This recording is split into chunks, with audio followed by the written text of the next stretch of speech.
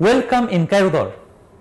Today we are going to learn very important cases about the deviation, of light in the triangular prism. Pay attention and concentrate with me these important cases. Let's start by a very easy case, which is when you say equilateral triangular prism. So it means, yes, the angles of all are equal. It means 180 degrees. We have three angles. 180 divided 3 equals 60 degrees. So we have 60 degrees, 60 degrees, 60 degrees. So we can benefit from this to get the refractive angle of the prism, which is 60 degrees. So A here equals 60 degrees. That's for the first case. And it's very easy. But what's about the second case? In the second case, as you see here the light ray falls normal. The light ray here falls perpendicular. The light ray falls normal on the side, perpendicular on the sides. So the angle of incidence phi 1 equals the angle of refraction theta 1 equals 0. So the light ray passes in a straight line. Until it reaches the other side. So when I say in any problem in the deviation of light through a triangular prism, the light ray falls normal. The light ray falls perpendicular on one side of a triangular prism. So I can benefit from this information to know phi 1 equals theta 1 equals 0. So as you know, since A equals theta 1 plus phi 2. Theta 1 equals 0. So here A equals phi 2. That's for the second case. What's about the third case? Here in the third case, when I tell you the light ray emerges normal. What does it mean? When I tell you the light ray emerges, the light ray comes out from the triangular prism normal. It means that phi 2 equals 0. Theta 2 equals 0. So phi 2 equals theta 2 equals 0. As you know, A equals, theta 1 plus phi 2. Since phi 2 equals 0, so A equals, theta 1. So A equals theta 1. That's for this case. What's about the fourth case here?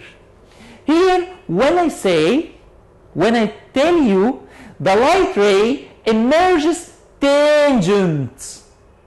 The light ray emerges tangent on the side. What does it mean? Here it means that here the angle of incidence here equals the critical angle. The angle of incidence here equals the critical angle. Why? Because here the light ray passes from glass to air, from more dense medium to less dense medium. And when the angle in the less dense medium, which is the air, theta 2, the angle of emergence equals 90 degrees, it means that the angle of incidence inside the glass here equals the critical angle. So phi 2 equals phi c. Phi 2 equals phi c. So when the ray emerges tangent means that here theta 2 equals 90, okay? And phi 2 equals phi c. That's for the four important cases for the deviation of light in a triangular prism.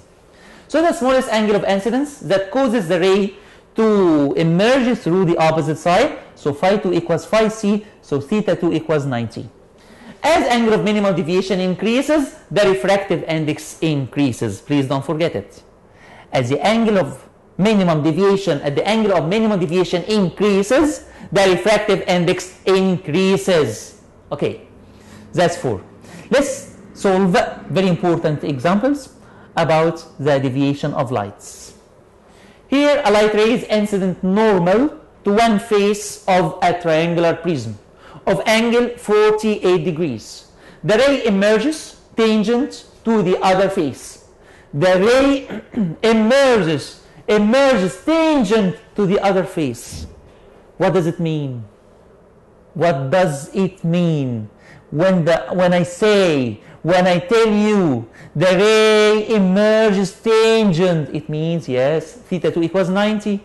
So phi 2 equals yes, phi c. So phi 2 equals phi c. Okay. So here phi 1, yes, the ray emerges tangent to the other face. So phi 1 equals theta 1 equals 0. Why? Because in the first part, the light ray is incident normal. So phi 1 equals theta 1 equals 0. It's very easy. Yes. And A equals phi 2 equals 48 degrees. Yes, here.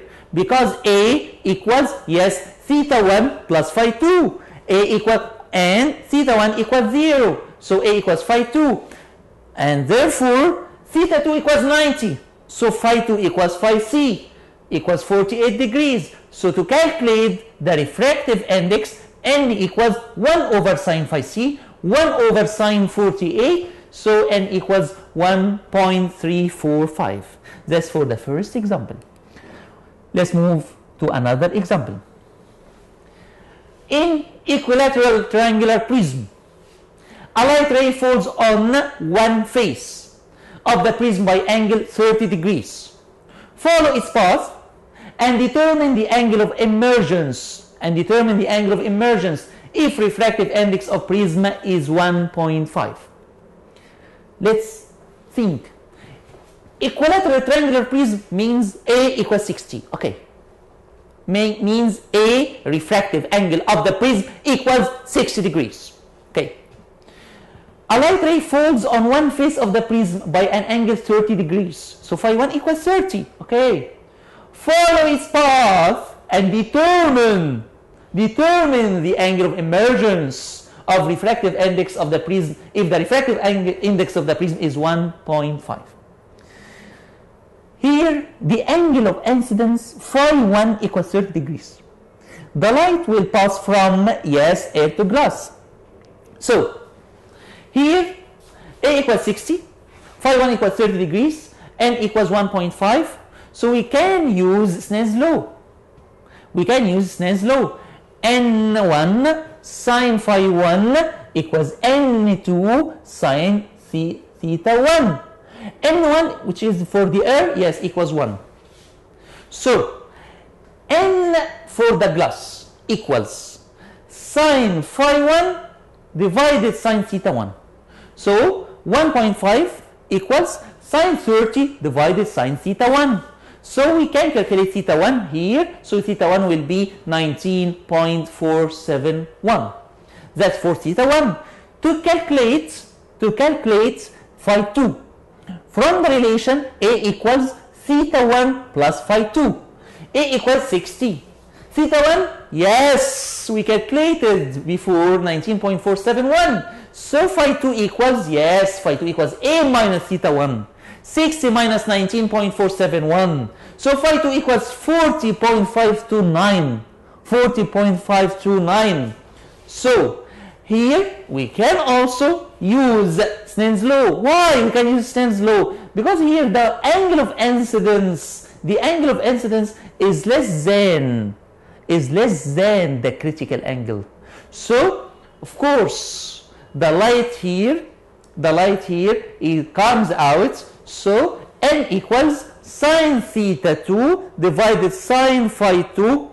So 1.5 equals sine theta 2 divided sine 40.529. So here theta 2, the angle of emergence equals 77.096. That's for this example. The last example for today, a triangular prism of refractive angle 60 degrees, adjusted to the minimum deviation position position of minimum deviation. It's very, very, very easy example, very easy problem. Because when I say minimum deviation, it is a gift for you. Because I know the relation very well. N for the prism equals sine phi node divided sine theta node equals sine alpha node plus A divided 2 over sine A over 2.